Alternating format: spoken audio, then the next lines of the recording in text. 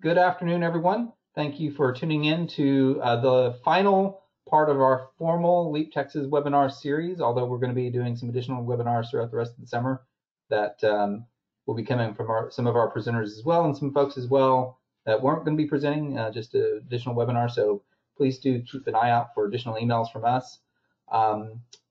We've got a couple of great presenters here today that are going to be talking about Lunchbox math strategies to help students master math skills. So I think this will be a really great presentation.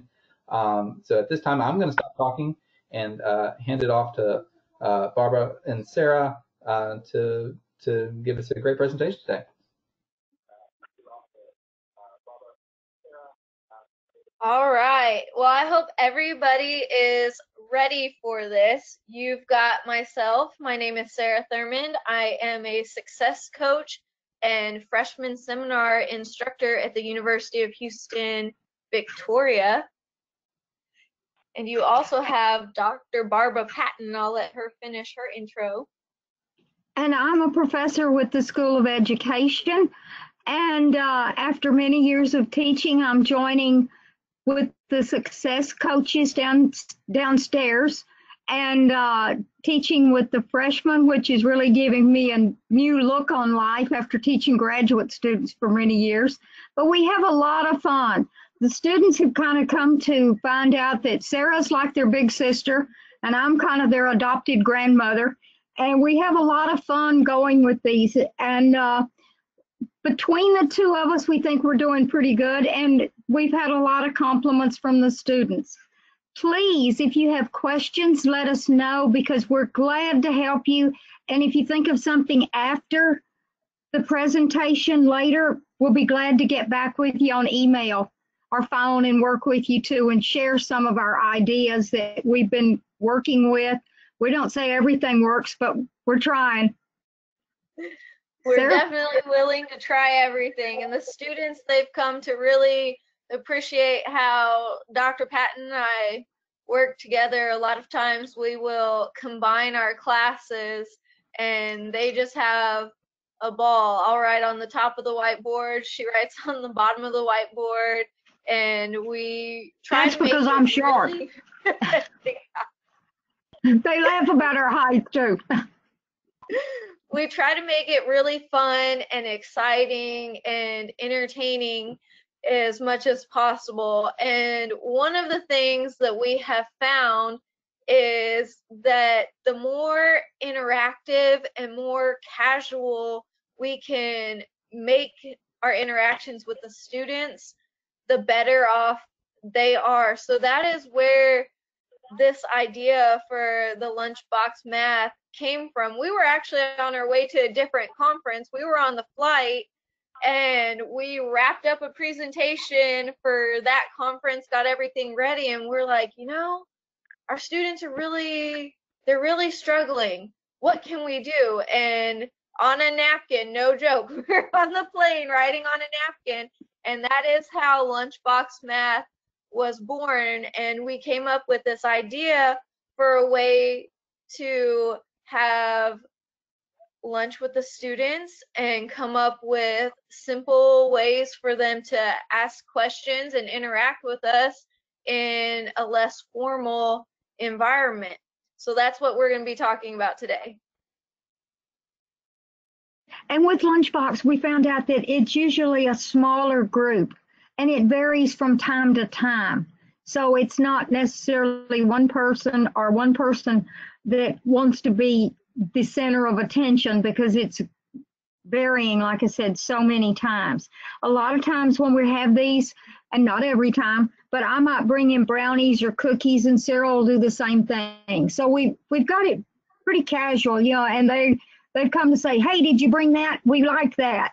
They're not bashful about asking what they want to eat either. Definitely not. Here's our contact information. So make sure you get that if you want to contact us.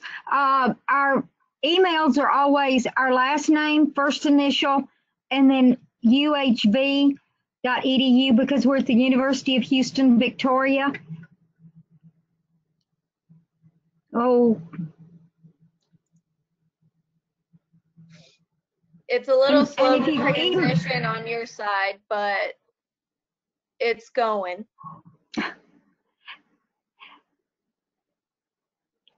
if you email us, we'll be glad to phone you if that would be easier to visit too. We found, like I said, the students love to eat and to visit. We let them bring their own lunch, and then we just usually provide just an extra little snack. And like we said, it's really casual. We'll provide packets, but there's no formal us up on the whiteboard or lesson plan. They come with a lot of their own questions. And we found that it's really helpful, especially for the freshmen, that they can see us outside of the classroom, where they know we're people, not just professors. We have found that the students, the gap between where they're sitting and having somebody up at the whiteboard is extremely huge to our freshman students, and especially the students we teach who are TSI incomplete in math. Most of you are probably familiar with the Texas Success Initiative or the TSI assessment, which helps students determine whether or not they're college ready. And so the students in our class are TSI incomplete in mathematics, or in other words, not prepared for college math. So they have a lot of questions, and getting them to ask questions during class, it's kind of like pulling teeth. It might even be worse than going to the dentist for some of these students. So what we've come up with is just very casual, getting them there with food, letting them see us as human beings, their big sister or their grandma, or just somebody that they can confide in on campus, and becoming an extra resource. So many of our students are so low in math, they really do not know what they're low in, I guess you'd say, because fractions are such an integral part of almost everything. Fifth, sixth grade fractions is beyond a lot of them at this time. And yet they don't want to admit that they're trying to do something else, but they don't know the bottom parts or the beginning work. So we really have to work on that. And this casual approach seems to be helping a lot, because we're putting those missing pieces in. So then they can work some of the problems. Now this semester I've had contemporary math, and last semester I had college algebra. And I think it was opposite last semester, wasn't it, Sarah? Yeah, it was opposite. Yeah. Hopefully they're going to be able to pass this math. And if they pass, then they can keep going. Sarah, you want to tell them about what we're trying to get them to do? So one of the things we do with our freshman seminar classes, and one of the biggest things, is they are paired with the Gateway math course. And so the students are enrolled in both college algebra, contemporary math, finite math, and then this freshman seminar math course that's designed to provide extra support and build in those foundation pieces. And with that, we've added extra things like the Lunchbox math, so that we can build in that support that they need, since they're not college ready. And one of the things we like to do is not just get the students math help, because while that is one of the biggest things to passing math, it also comes along with things like study skills and time management and the ability to self-advocate and ask questions. And so those are also things that we work on in the Lunchbox math, and it's little things, little pieces of encouragement or advice that we can try to offer to the students to bring them up to speed, in a sense, and make that adjustment from being high school student to college student to becoming a college ready student. And we really do try to do a lot of different things with our students. And so while UHV does offer lots of assistance, the Success Center that I work in, we have several different types of things. We have peer tutoring, we have supplemental instruction, we have the success coaches, we have success advocates, and we even have a curriculum and instruction developer who works with faculty to try to get faculty more involved with helping students. Other things we have on campus, we have the library, and we have career counseling and health education, and we have tons of different support for the students on campus, but we found that it doesn't always meet the needs of these at-risk students that aren't quite college ready. And so that's why we try to make sure we're there to help connect them to anything else that they might need on campus, or be that resource that they need if UHB doesn't have something specific for them. Do you want to add to any of that, Barbara? I think we're okay there. The only thing I do need to add in there is we try to do our sessions on the same day as they have either their math that's connected or the freshman seminar day, our lunchbox. And we do them right maybe after class, something, but some of the students do travel, because not all the students are living in the dorm, and so we try to make it as easy for them as if they are traveling back and forth, if they don't have to come to campus still another time. Many of them drive 40 or 50 miles one way to campus, so we try to work around as many things like that as we can. And we have those excellent tutors, and the tutors that we generally have that Sarah was talking about, these are students that are virtually their age, and so they can really relate with them. And they're also students that have taken the class before, done well. They had to get an A in the class, they had to be referred by the instructor of the class, and they have to maintain a 3.5 GPA or higher. So these are students that have proven that they're really good at not only the subject material, but being a student in general, and they can help us mentor the students. So like Dr. Patton was saying, the class meets twice a week for us. So our math classes typically meet Monday, Wednesday, Friday, and then the freshman seminar classes meet on Tuesday, Thursday. And that way the students have someone from the math co-requisite team all week long. So they always have access to support. And then we mirror that with the Lunchbox math, where we're meeting on typically a Thursday, but we do adjust depending on what's going on that week or different events that are being offered. But like we said, we like to bring cookies or brownies or snacks. I know Dr. Patton makes her deviled eggs, and the students go crazy for them, and I can't lie, they are good. And so we always have something to snack on, some kind of food for them, and just really give it a very like laid back feeling, where kind of like you're just going to a friend's house to eat some snacks and chit chat.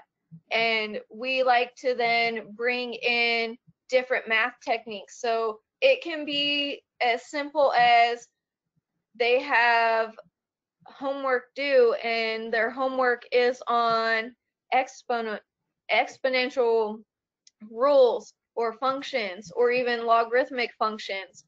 And we might just be going over the exponential rules or logarithmic properties. It might be how to add and subtract fractions. So we really try to pick just one or two techniques that or concepts that the students are working on that week that we know, or the math instructors have told us that the students are struggling with, and just go over just a few things, keeping it casual and not trying to jam pack an entire study session into this lunch and learn lunchbox math.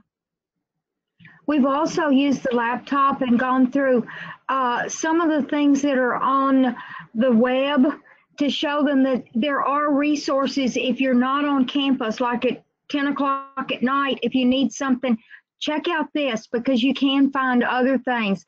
And it's not that we're trying to dodge teaching, but we're trying to show them, you know, how to gather information and to work. And it's so far it's been proving pretty good, you know. One thing Sarah mentioned, that the classes, their math is usually Monday, Wednesday, Friday, and our freshman seminar Tuesdays and Thursdays. When we first started this, we had them all on the same day, and the students were just exhausted when it was 2 days or 3 days. And Sarah and I kind of fussed a little bit, I guess, with the rest of the team and going on, that we thought that if they had a little bit of math every day rather than a big dose, you know, twice a week or something, but had a little bit every day, it would work better. And it really has proven to be good, that with them connecting every day, it's been looking a lot better for them. I don't think it's as scary either.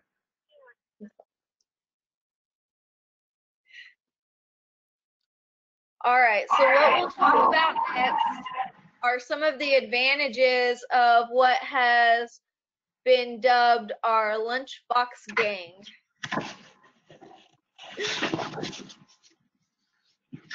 So what we found is, oh, I'm sorry. Okay, one of the first things we found was that it was less math anxiety. Bear with us, it's kind of hard when we're 35 or 40 miles apart working on this. But what we were talking about was that we realized that they did have a lot of anxiety. Well, to start with, we thought we would give you what is a textbook, I guess you'd say, definition of anxiety. And we saw that, which very much was, we saw that those disorders came in as panic attacks, obsessive compulsive, traumatic stress, to the point that they weren't able to work. They were almost to the point they were crying or things. So we found that working with this, it really did help. Sarah?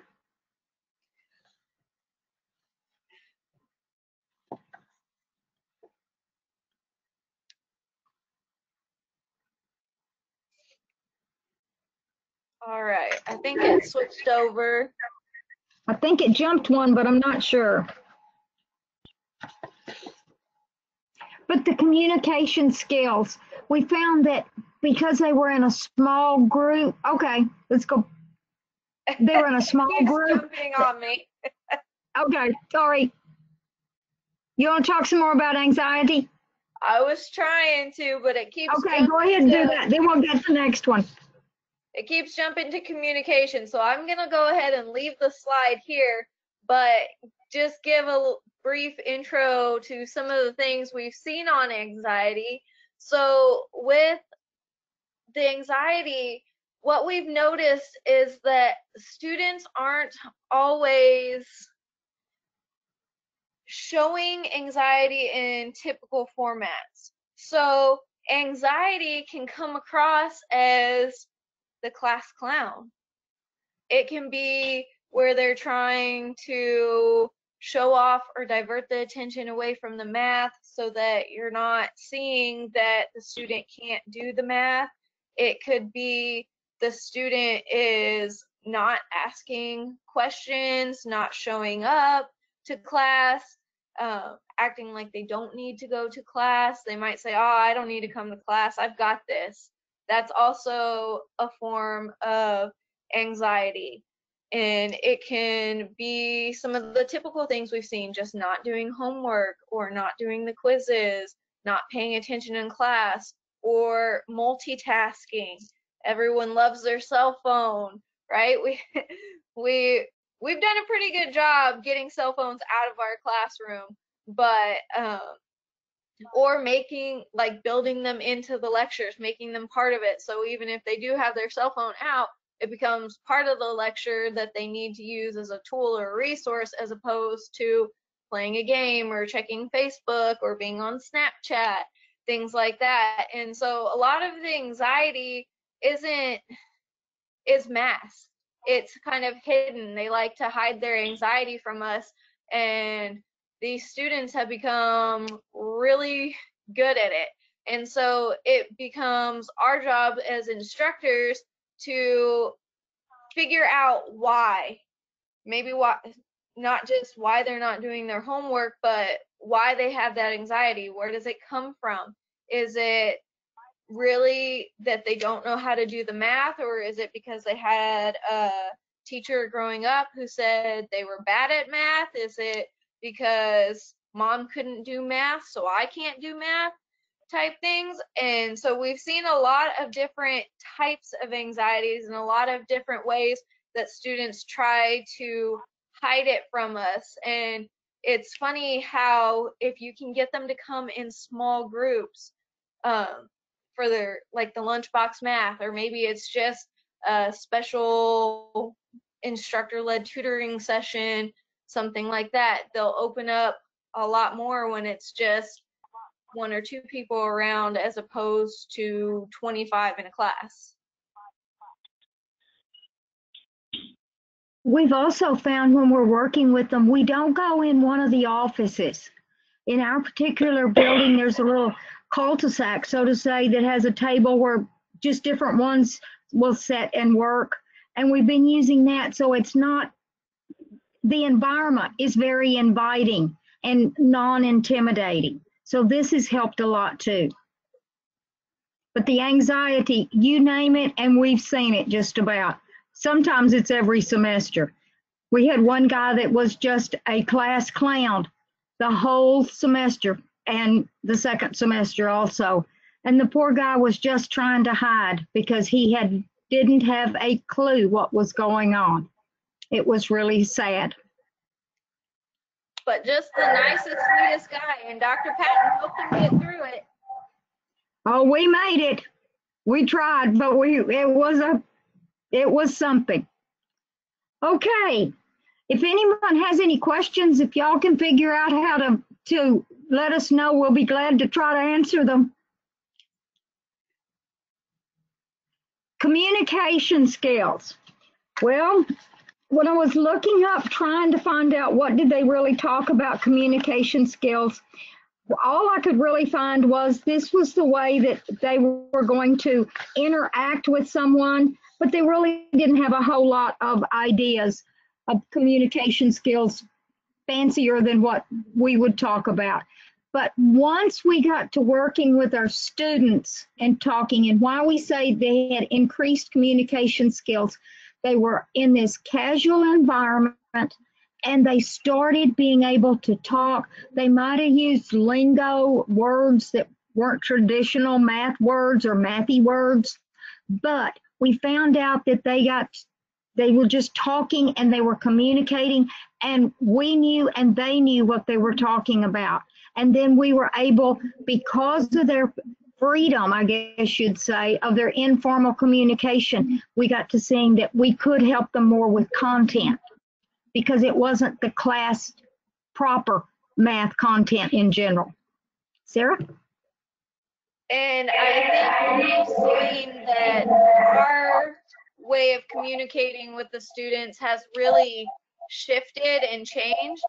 So we, in our class, will go over vocabulary. We even have, we've made crosswords and word searches and different types of puzzles and things for the students to do, where they have to look up a definition or a math word to be able to solve the puzzle. And doing different things like that has really helped the students be able to transform their math slang, I guess is the term we could use for it, or their informal ways of speaking, so that they can really learn to understand their math professors who really do tend to stick to the traditional math vocabulary and language. But you know, it's helped us too, Sarah and myself, because we began to recognize some of the words that they're talking about. So in general, it's a two-way street on this, because we had the more formal, they had the informal, and now they're understanding more of the formal and we're understanding more of the informal. So we're actually, it's increasing the communication skills on both ends for us. Definitely.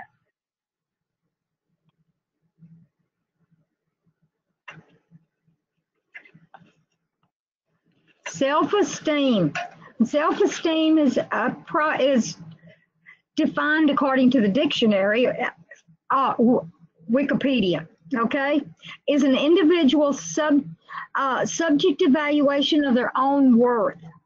And self-esteem can encompasses beliefs about themselves, and as well as the emotional states such as triumph, despair, pride, and even shame. So we're trying to get over that shame and despair, and we're trying to help them reach triumph and pride. And when you'd be surprised, I guess, and when you see some of them, when they do master that problem, it may take 2 pages and have scribbles everywhere, but when they get down to the end and they have it, they may not have gone the traditional route that Sarah or myself would have gone, but they get there. And it's real good because they see that there are many different routes to go. Sarah? Yeah, we've seen students really transform and change their entire outlook and attitude towards math and school in general, just based on the simple act of figuring out one concept. It can totally go from I don't deserve to be here, I can't do college, to all of a sudden there's a huge smile on their face and they're walking down the hall with their head up, and the instructors in other classes, English, bio, whatever, will come and say, hey, so-and-so, their performance in my class has just changed so much. And they said it's because of Lunchbox Math, or it's because of Dr. Patton, or it's because of Sarah, or your class, or the skills you've given them. And they'll come tell us, and it's not just better self-esteem in math, it's really how it kind of changes their entire outlook and belief in themselves, just being able to like conquer something that really had defeated them before. We've also heard from some of the other professors going on, what did you take them to eat? Do you have anything left? And saying, because the students are bragging, at first they're bragging about what they had to eat. And we can tell that with their body language, that they're beginning to get that self-esteem built. They're working, but like I said, they enjoy what they're eating and but it's helping them all over. And you can look at their body language as they're walking down the hall. And that's when we're seeing other professors talk about, what'd y'all do to them? What'd y'all do today?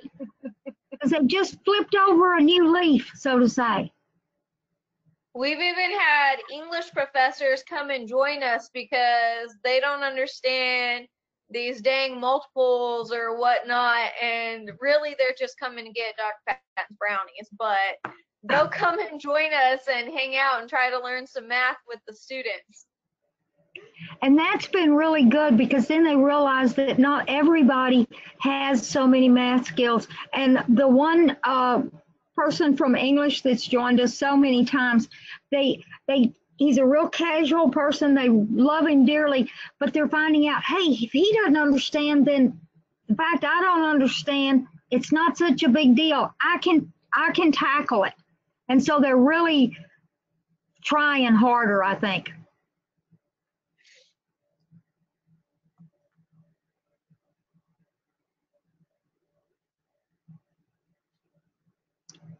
Self-motivation. When you think of self-motivation, we think about what is that, but what it really comes down to is getting started on your own. And with these students that are TSI incomplete, they can find 501, or maybe it's 99 or 1,001 reasons why they can't get started. But these little things we're going with, and we're giving them these little tips and trying to teach them that you don't wait to the last minute and try to study for 4 hours straight and do all these cram sessions. It's really showing them that they can get started, and they're willing to get started instead of waiting to the last minute to try to study. I have been preaching almost about that you learn so much more in small increments. I've been trying to tell them research showing it. It's not just Dr. Patton trying to tell you, but if you study in small increments, you enjoy it more, you learn more, and you retain more. So do 15 minutes here, do 15 minutes there. Don't try to do a 5-hour cram session or study all night and then go in so tired the next morning you can barely write your name on your paper. Sarah? And it's funny, we really have picked these skills up, even to the point where students are coming to tutoring more or going to instructor office hours more because they know they can't wait until the last minute. And it's even little things where we're like, we'll put an example on the whiteboard and say, do you guys want to try this before we go over it? And they'll say yes. They'll say yes, they want to try. They want to see what they know, and then we'll go over it together in a class. So we don't have the traditional experience where you ask students a question in math or say, hey, do you guys understand this? And you turn around and there's crickets chirping.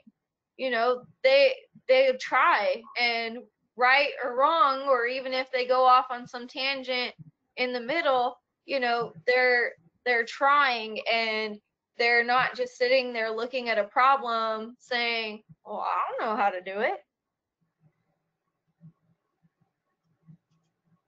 We are finding they are really starting and trying. Just confidence. We've also seen, like with this next one, the better networking skills with their peers.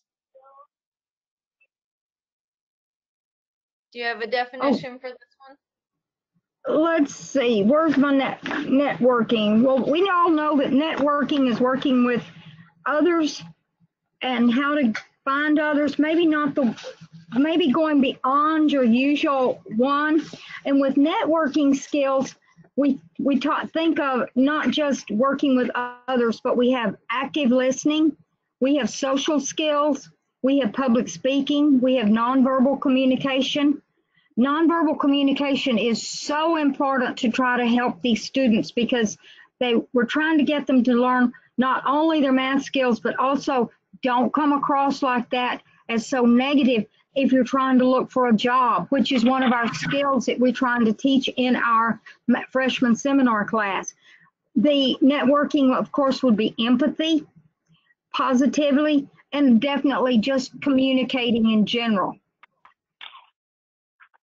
And we do a lot of group work in this class, and it can be minor group work as far as a project in class, or the way we have our classroom set up is different than a traditional classroom. Our classroom is set up with a series of small islands, and it has whiteboards around 3 walls of the room. So we spend a large majority of our time in class with the students at the whiteboard working together. And they've really done good as far as communicating with each other. And even if somebody does something wrong, they're not rude about it. It used to be that the students, before we started the Lunchbox math, that the students could get kind of snippy with each other, or kind of catty, where they'd kind of pick on each other for being rude. And Dr. Patton and I do not deal with that. That doesn't fly in our class, and they've learned that really quickly. But once we started the Lunchbox math and the students started meeting together more and more on their own, and not even just like people within the same class, but we have 4 different freshman seminar classes. So we have students from the different freshman seminar classes coming together, and they've really found better ways to communicate with each other, saying, well, that's not the way I remember working it. Look, this is how I work it. And they've really adjusted the way that they communicate with each other and with us. I think we've gotten a lot better communication coming from the students after doing this Lunchbox math. And with our group work, when we're, like Sarah was explaining, our classroom set up, at one time before we started this, it was not necessarily bullying, but it was almost borderline bullying, I would say, about when we would try to do group work. If someone would do something wrong, they weren't, I mean, you were out there on your own, even though you were on a team and whatever. Now they're getting to point that, oh, you got that wrong. Let me help you. And they'll jump up to the board right quick and erase if one of them's wrong and try to put it in, because it's more like these old-fashioned third grade spelling bees almost, because they're wanting their team to win. They're wanting their team to be right. And they just got a lot of companionship, like I said, the networking, the companion, bonding is what I would say too. And I'm sure that y'all have been in the same situation we have, that our dorms were closed. Let me back up. Our dorms weren't closed. Our students could stay, but they also could go home. And most of them did go home. But right off, I had several write me and say, can we do this together? Can we do that? We're over here in one place. And I'm thinking, oh gosh, I hope y'all are wearing masks and all that. But anyway, they were working together, and they were pooling their resources to work. And they seemed to be having a lot of fun from the questions and things that they would send me back and forth when they were working on their work.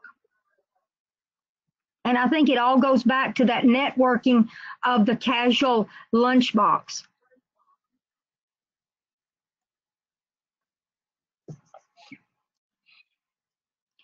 Better organization for this class and others.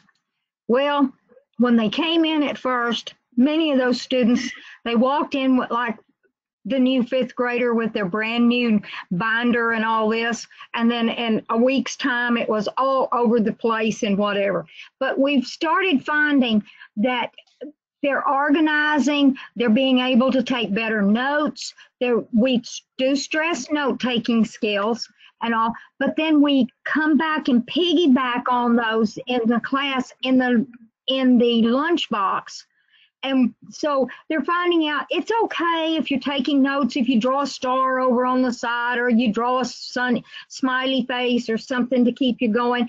And we've also heard, like we were talking about the professor from the English class, he's talking about they're putting their notes together better. We're just saying in general they're organized and they are putting it. And when we talk about organization skills, we also need to think about that some of the buzzwords might be that they're keeping deadlines. They're not necessarily delegating, but they are being able to delegate within their self-delegations, what I would call it, because they're beginning to realize we have to do this and how to work with it. They have goals and they're setting those goals. They're making decisions. They're managing appointments. They're not showing up all the time late when they have a appointment with a professor. They're beginning to get better with that. But the team and working with their projects, they were just overall put together much more than many, many others. Sarah? Yeah, they've done wonders. It's amazing what just meeting with them a little extra outside of class seems to have done as far as the self-delegation, which a lot of we prioritizing is the term we use in class a lot, and they'll prioritize and they color code, and we have found that just like the rest of us, the students love checking something off that list. They love it. So if they can say, okay, math homework, done. English essay, done. And they really like making those lists and checking things off, or they'll set reminders on their phones. They love using technology. So they can set reminders on their phones or on their tablets, and then same thing, they get to say, that's complete. And it's worked for them in both the math and their other classes. All of the math instructors have reported this semester that the students have completed more of their homework this semester, and this is after like 1.5 semesters of us doing this Lunchbox math than they have any other semester before. They're getting more and more of their homework done.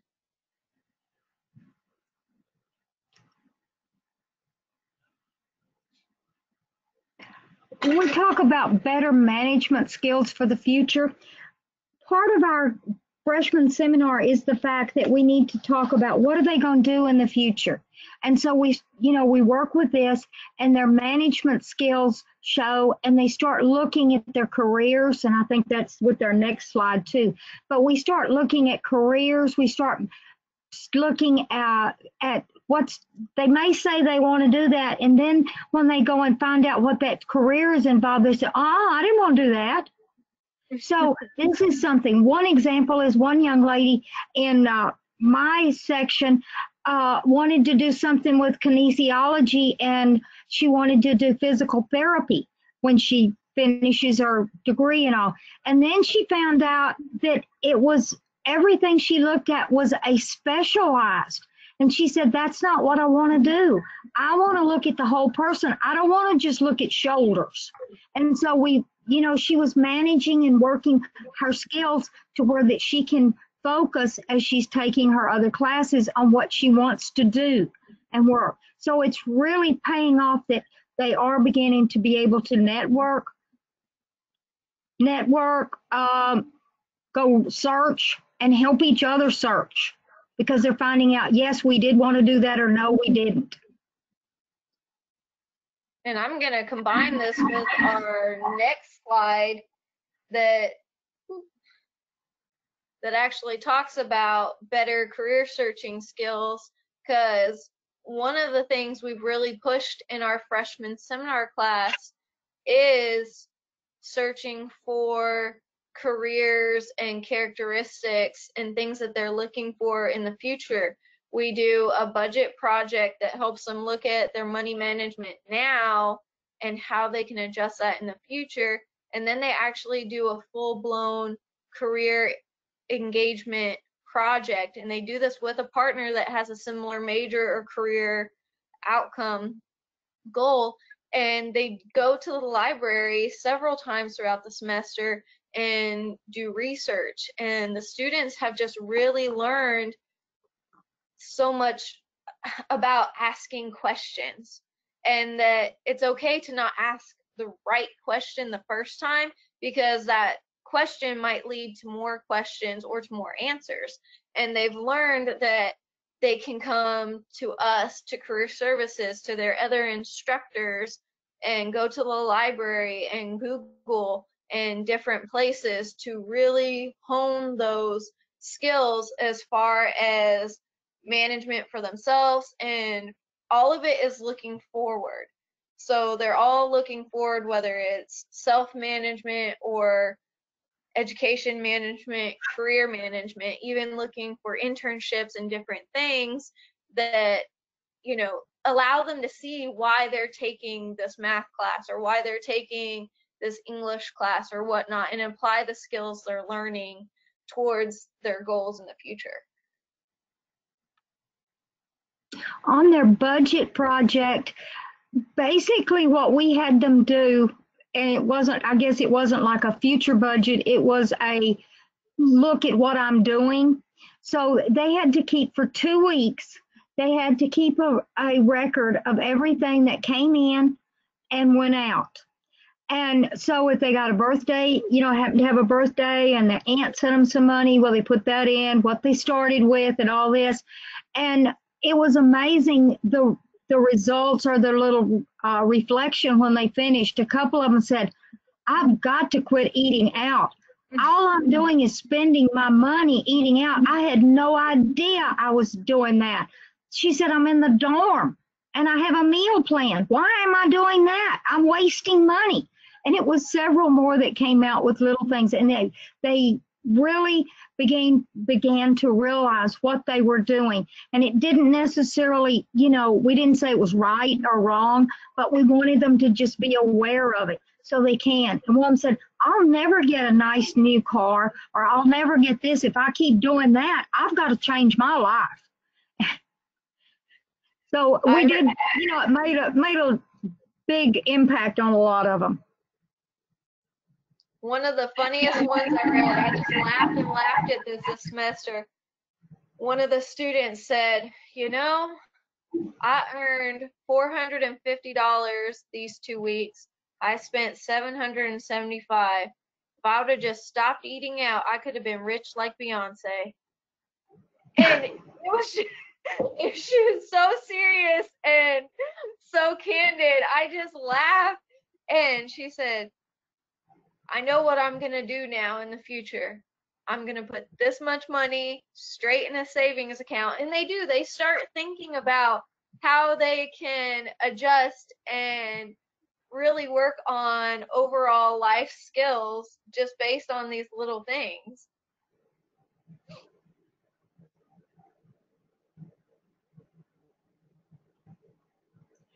And we did see so much that they were able to put thoughts in words.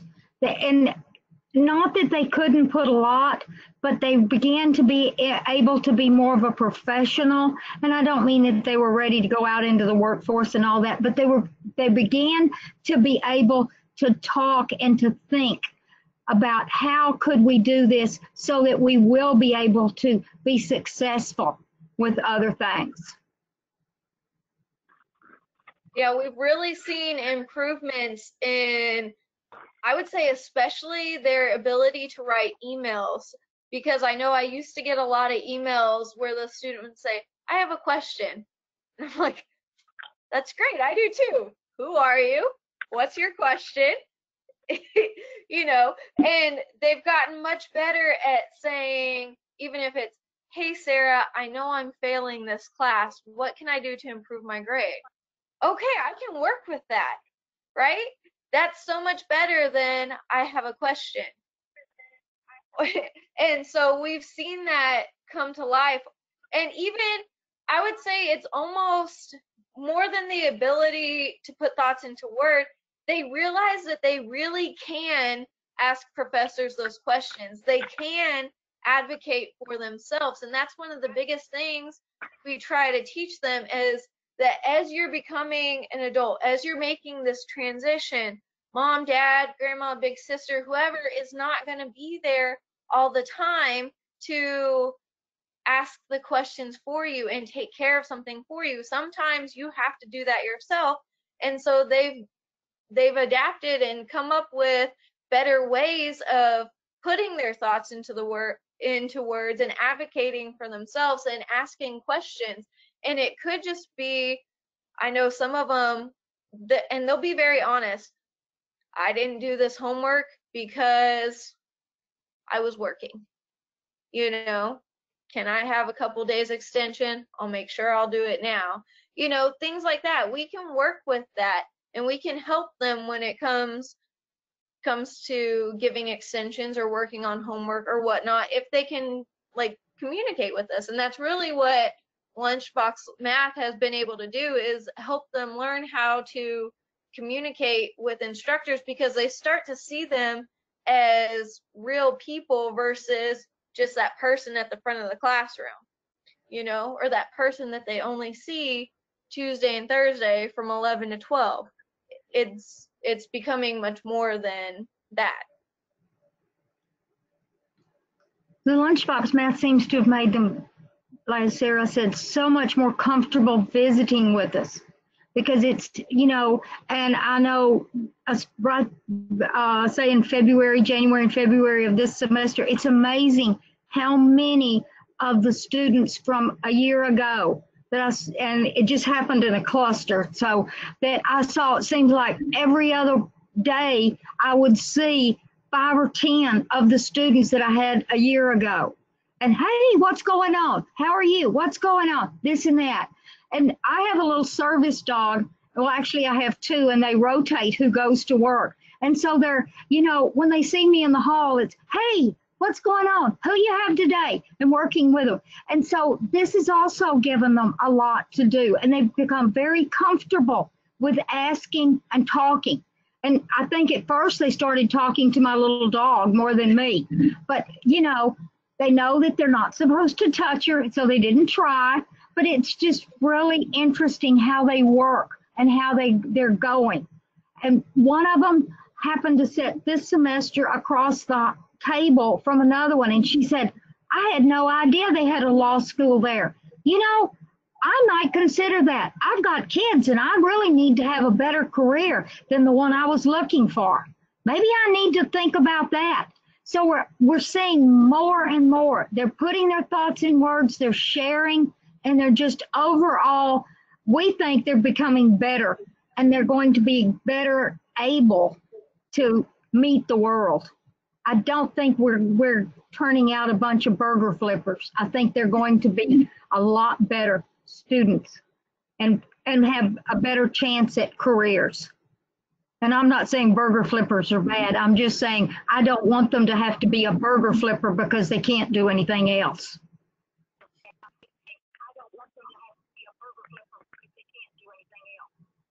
All right.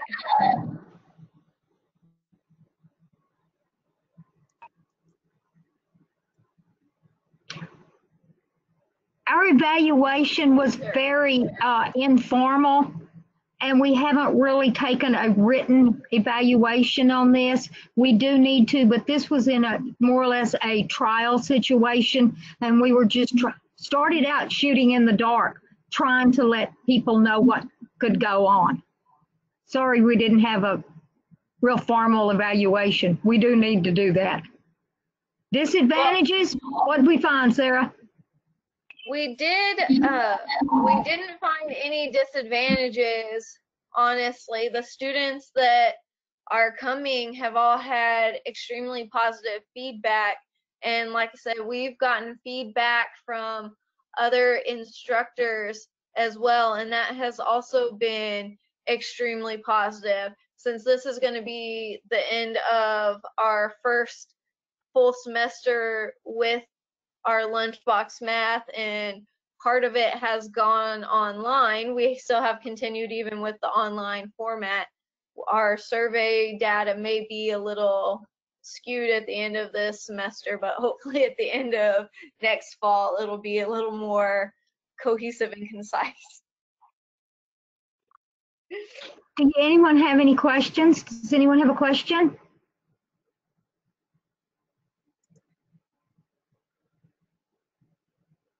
One of the disadvantages I did hear that one of the students said, oh my gosh, we're all going to gain weight if we keep doing this. But that's the only one. It didn't have any academic that is true. disadvantages. I heard a couple of students say that. But, there are worse things, right? Yeah, we're totally open to questions. If you guys have any questions, please let us know. We'd be more than happy to chat with anybody about how this came about. And again, we actually created this on a plane, on a napkin, as we were flying to a different conference. And we were reviewing the results from a survey we had given in class, just talking to the students about how they thought the class was going. And the students were saying, we want more math. Surprisingly, they wanted more math. They wanted more math from us. They wanted more math help. And so we knew we had a very short period of time in class with them. And so this is one of the concepts we came up with. And I saw that we had a question about the games that we use in class. And yes, definitely we can share that information. Like I said, we've created crosswords and word searches. We do a lot of puzzles and Legos and different things in class, things that take them back to a different time where it's not necessarily always so serious, but then after they have fun and play the games, they get to evaluate themselves in a more serious light. The puzzles that we used were plain old jigsaw puzzles, and we let them get into groups and work them. And they had most of the class, when we were doing them in the classroom rather than out, then we took it to the math lunchbox. But we let them work, and it was amazing because they found out very quickly that different ones, some of them looked for the color, some looked for the borders, some divided the puzzle up and they had this many pieces and you have this many pieces. And they found out at the end, they virtually all came out about the same amount solved or put together. And they found out that this was so good because they learned that different things work. You don't have to have a single strategy. You can use many strategies, and not one is necessarily better than the other. Each person has their own learning style, and it's fine. You go at it as long as you reach the end and you're correct. What does it make? What difference does it make how you got there? As long as it was legal. And we said that we were joking with them. They had a lot of fun with the puzzles. Some of them even asked me that they had some kind of glue, and they wanted to know could they take it home and glue it and put it in their bedroom or something because they had finished it. And it was a very pretty puzzle. If we have no other questions, thank you so much for coming, and please make sure that you write us if you have questions and you think about them later. We'll be glad to try to help you and share. Yes, and we will make sure that Jeff gets all of this information.